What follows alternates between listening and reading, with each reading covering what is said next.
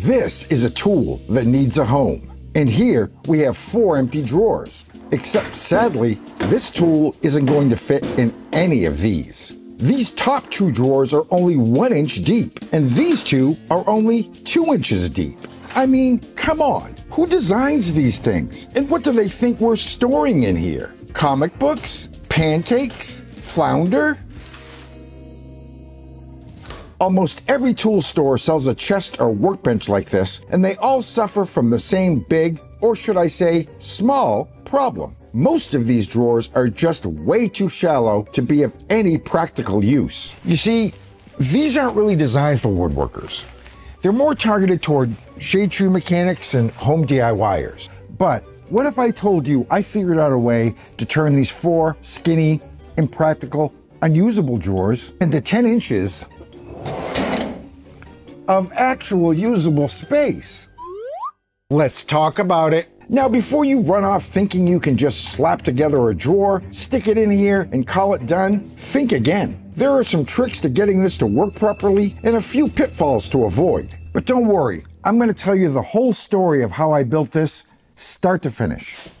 This is an easy afternoon build that anyone can do, even if you've never built a drawer in your life. If you follow what I did in the correct order, you shouldn't have any trouble. The first thing I did was to remove one of the existing drawers and carefully measure its outside dimensions. This drawer is 15 3/16 wide by 21 7/8 long. When you're building the new drawer, the trick is to make it a 1/2 inch narrower, so 14 11/16. Stick with me here, I'll show you the reason for that in just a minute. Next, I removed the rest of the drawers and measured from the bottom of the lowest slide to the top of the highest one. That would give me the minimum depth I would need to fill this space. That distance was 9.5 inches. I decided to give myself a bit of wiggle room and went with 9 3/4. So then I had all 3 dimensions for the replacement drawer. I started with a sheet of 1/2 inch Baltic birch plywood. There's really no need to go with anything thicker than 1/2 inch in my opinion. I probably could have gone with any kind of sheet goods here, but I did want something that would be flat and dimensionally stable. With this build, I knew that precision would be important, and that any wood movement would mean the drawers would be likely to stick, and I definitely don't want to be dealing with that. There are lots of construction techniques when it comes to drawers, but since I was planning to paint this, I figured there was really no need to get fancy. Simple rabbets for something like this is more than good enough. Dovetails or drawer lock bits are fun, but they wouldn't add any strength or stability to this in any way. When building a drawer, I usually like to cut the rabbets into the sides, which ensures the seam will be covered by the drawer face. However, in this case, I was much more concerned with maintaining precision in regards to the width, and I figured it would be a bit easier if I started with the front and back cut out to the precise dimensions I had already determined. I cut the front and back to the overall width and depth I had measured earlier.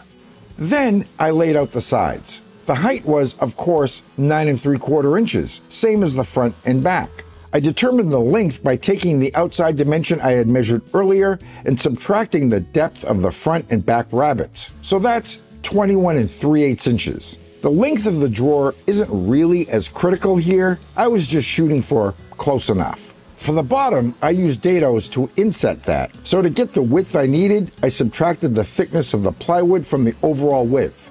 And of course, I cut the length the same as the sides. You can cut rabbets and dados any number of ways, using a router table or with multiple passes on a table saw. I like to use a dado stack. A so-called 1/2 inch sheet of plywood is always going to be a bit thinner than that, so I used an offcut to build the stack to the exact size I needed. I used the same offcut to set the blade height. I wanted to go half the thickness of the plywood, which is actually 15/64 of an inch. Yeah, I'm not measuring that out. So I just set this by eye. Once I had all my parts cut to size, I did a quick dry assembly to make sure everything fit. Then I glued it up. If you're enjoying this video, you don't have to like. You don't even have to subscribe. But you should thank the folks at FlexiSpot because I couldn't have done it without them. The FlexiSpot C7 is a premium ergonomic office chair that gets me through even the longest marathon editing session. This was my old chair, and it was a 5 out of 5. On the sore butt scale, the C7 has a self-adaptive lumbar support that adjusts to changes in my posture to ensure my back is always supported. And everything on this chair is adjustable. I mean everything. The headrest, the arms, the seat, the height, the recline position. It's designed for all heights from 5'4" to 6'2" and supports up to 300 pounds. With a 10-year warranty and 30-day free returns, you've got nothing to lose. Except this. Check the link in the description and use code C730 to get a $30 discount on the FlexiSpot C7 Premium Ergonomic Office Chair. There's never been a better time to buy. The next step was to select drawer slides. Now this can actually get a little tricky, so I needed to be careful. Of course, I'm keeping the existing outside slides. These are already installed, so I needed to find new inside runners that would mate to these. Drawer slides, like lumber, are sold in nominal sizes. The slides I have are 21.5 inches, which is actually the length of a standard 22-inch slide. You can just measure your existing slides and kick that up to the nearest even number to get the nominal size. The next decision was to determine how many slides I would need and where to place them.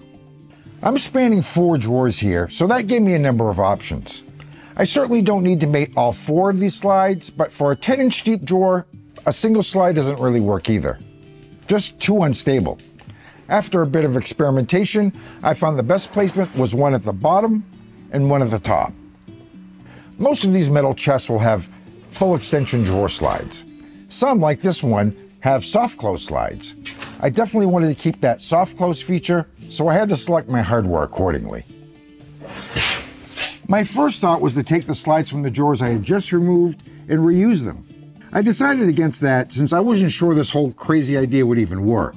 And while these pop rivets are easy enough to drill out and remove, they'd be a pain to reinstall if I decided to scrap the whole idea and go back to the original configuration. My next idea was to check if they sold OEM replacements for these original slides. It turns out they don't, and they probably don't for yours either. These are usually sourced in bulk from the lowest bidder, and they often use different suppliers between manufacturing runs, so finding exact replacement slides for these didn't work out for me. Finally, I examined the OEM hardware to try to find slides at retail that would work.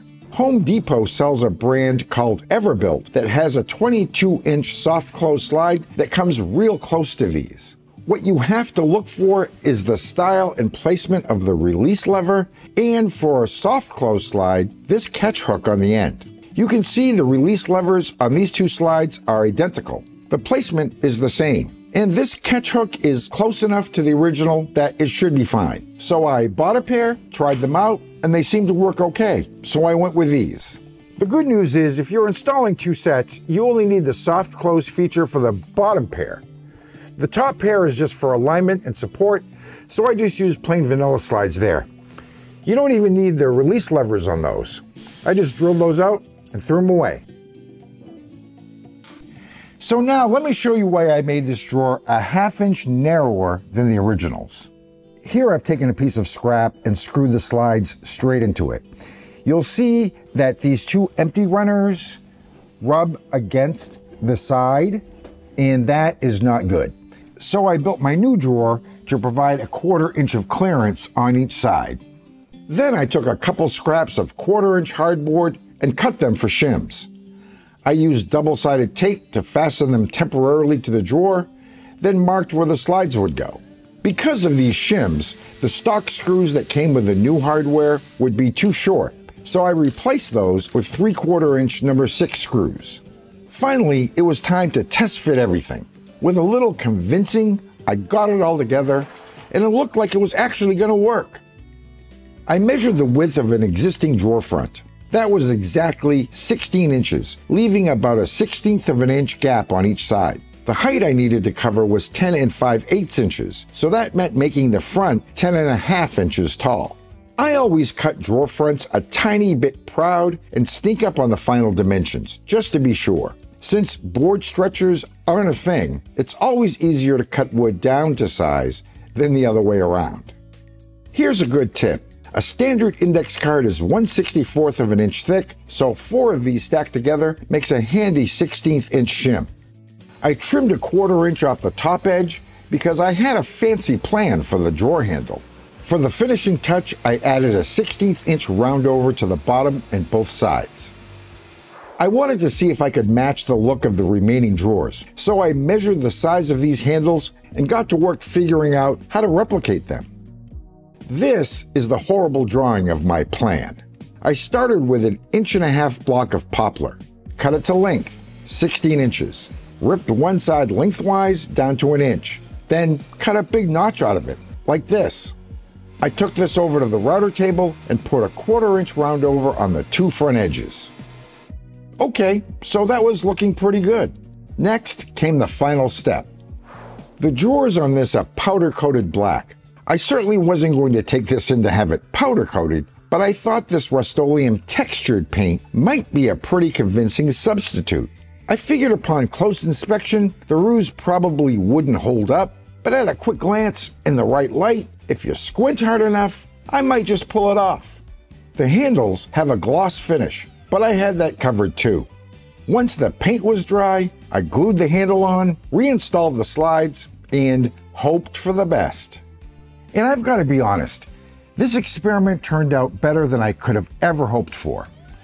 I have way more room for way more stuff. And check that finish. That looks really, really convincing to me. So now, the big question, will this fit? Ooh, look at that! Nice! I firmly believe that in your shop, much like in life, you don't have to put up with the way things are. There's no problem you can't solve with a little bit of effort and ingenuity. And that gives you the power to change things, to make things work for you, to just make things better. I'm Lee from Busted Knuckle Woodworks. Until next time, adios amigos.